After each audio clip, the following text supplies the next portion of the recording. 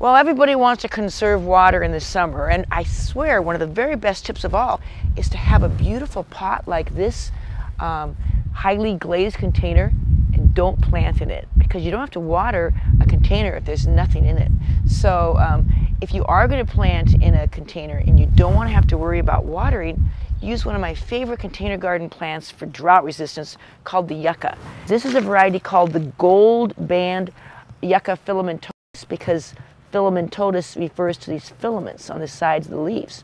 Now, these can sit out all winter. This has actually been in the same pot 5 years, overwintering in the cold and the freezing temperature.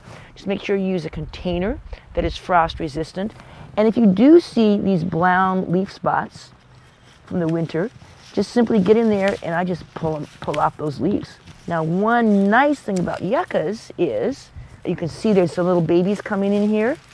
So I could just take this, I could saw right here.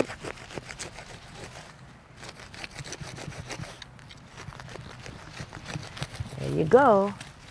And then pulling this out, it's got a piece of the mother's big thick root, and then look at those little baby roots. And that can be potted up. I just have a little pot handy. Put that in some potting soil that drains well. And you can let that get bigger, or you can put that in another turquoise pot and have a beautiful display like I do of turquoise pots that look great all winter and yucca plants that overwinter without much water. Yuccas, they're not yucky plants at all.